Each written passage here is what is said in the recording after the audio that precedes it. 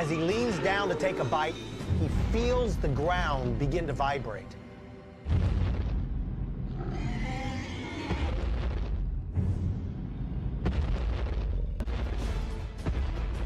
That something big is the adult female T-Rex returning from her hunt. When she sees what's happened in her absence, all hell will break loose. Leap into action. She doesn't have to worry about sizing up this opponent. She's 3 times bigger.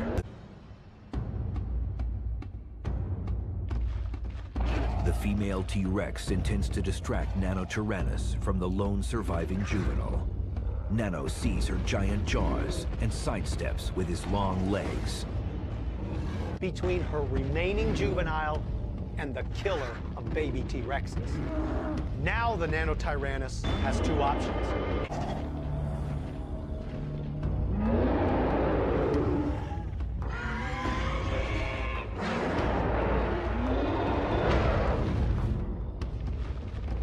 It decides to pit. He tries to flank her. If he can move around quickly enough, she cannot respond. But Nanotyrannus underestimates his opponent. Fueled by raging levels of adrenaline, she spins and turns, avoiding his flanking move.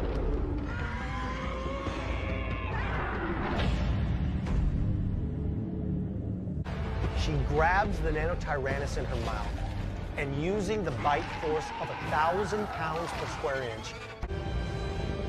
But killing the Nano isn't enough for the mother T-Rex. Using her massive foot claws, she rips apart the body of the Nanotyrannus. Having killed the attacker, she turns her attention to her lone surviving offspring.